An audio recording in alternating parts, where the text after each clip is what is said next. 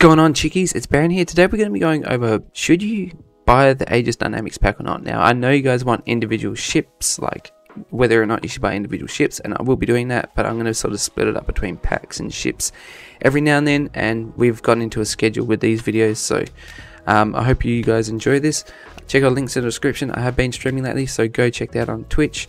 But we're going to get straight into it. So obviously we're going to be talking about the Aegis Dynamics pack 2951, and a lot of you won't want to buy this because obviously it is a larger ship pack. It does cost a fair bit more money, so we're going to be getting into that as well. So obviously with this you get everything but the Raven, the Pirate and the Nautilus Saltese. So you know, there are some ships that you don't get, but there are ships that you get. So you know, the number of ships that you do get, you might not want them all, you might want to CTU a couple of them.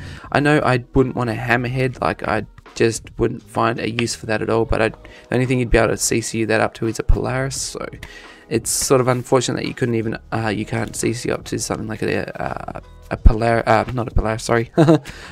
Kraken or an Idris, which would be a bit of a downside. So in this we know that it comes with pretty much all the ships. As you can see, you got the Javelin being the #1 ship there, you got the Idris P, which it doesn't even come with an Idris K kit, which is kind of funny, kind of weird. Comes with the Reclaimer, a Nautilus, the Hammerhead, the Retaliator Bomber and Base, comes with the Vulcan, all the Vanguard series, the Redeemer, the Saber Comet, the Saber, the Warlock, the Avenger Titan, Renegade, the Titan, the Stalker and the Eclipse, and the Gladius. And it comes with the Gladius Valiant as well, so keep that in mind, it comes with the Valiant.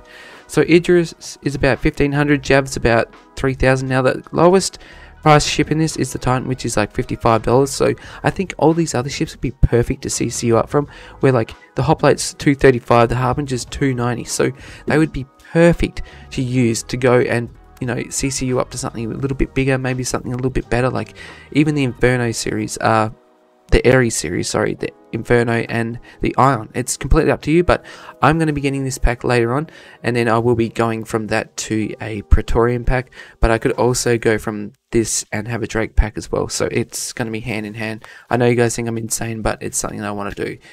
It's a goal, it's going to keep the content really interesting on the channel, and I've got a lot of stuff coming up for you guys, so hopefully YouTube goes well. Let's just keep our fingers crossed, okay?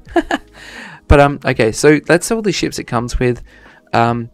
It's a decent pack. There's obviously a lot of junk in there. Like I said, you've got the Warden, the Sentinel, the Hoplite, the Harbinger. Realistically, you only need one. You could have the Sentinel though, the Warden, or even the Harbinger, but I would keep maybe the Harbinger and the Sentinel, being that, you know, one, they have two different sort of aspects of gameplay.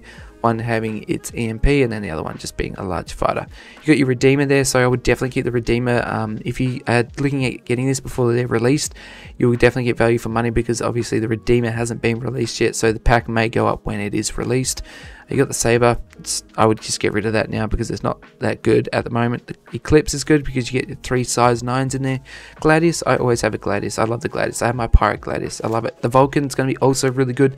I would definitely CCU the Retaliator Bomber up, because you're paying like just over $100 just on a module itself, so the Retaliator base would make more sense. I mean, you can keep the Bomber for like current gameplay and then flick it off later, you know, it's all up to you. The Nautilus I would definitely keep, because it's, you know, it's a mine laying, it has drones with turrets, like mines with turrets on it, and it has a drone on there to disarm ordnance and then store those ordnance on your ship, and then, you know, redeploy them as you wish.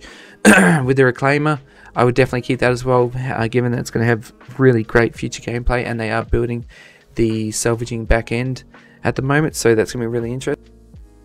The Idris P, obviously something that's going to be going up in price once it is released. It is in full development at the moment for Squadron 42. And the Javelin as well in development for Squadron 42, and it's almost finished. So again, this ship's going to be quite large, and the lore behind the Javelin is that you will have to completely arm this, but then people have, you know, come out and made statements, like they've asked Chris Roberts directly, and he said it's always going to come with some decent weaponry, and it's always going to be, you know, ready for battle, but you may have to upgrade those components, you know, to actually have it as a much more decent ship. So going over the price of the ships, the individual costs, it was a bit weird. going off hanger.link is 9,415. Now in Australian dollars this pack costs 9,790 with the 10% tax on top of it. So we'll go over it.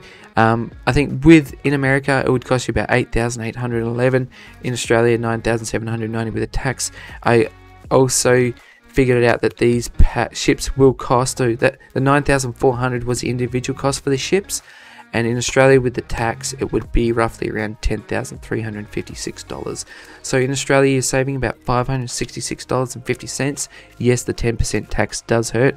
In America you're saving about $604, but again I'm just putting this off as the average because I had to figure out the price of the pack, because I did take a screenshot of it and there's no real information on the 2951 51 pack. There's only information on the 2950 pack, so that's also a bit of a downside. But like I said, it's a good pack. It comes with a lot of junk, but again, obviously if you weren't putting yourself out financially and you had the money to actually purchase this, it's a good buy. But again, like I said, there's a lot of junk in this, but if you want the guaranteed Idris P and Javelin, it makes a lot of sense to have it. It's unfortunate that it doesn't come with an Idris M, because it was promised to previous backers who originally got one as a standalone that it will never become available unless you have Praetorian or Legatus. Also, if anyone has an F7A kit they want to sell, close to MSRP as what it was sold, can you hit me up on Discord? Lawless Baron #1337. I would be internally grateful if someone could, I could get one. It's just out of curiosity, if anyone can get a hold of one, that'd be fantastic. You might not be able to, but it's just a question that I'm putting out there.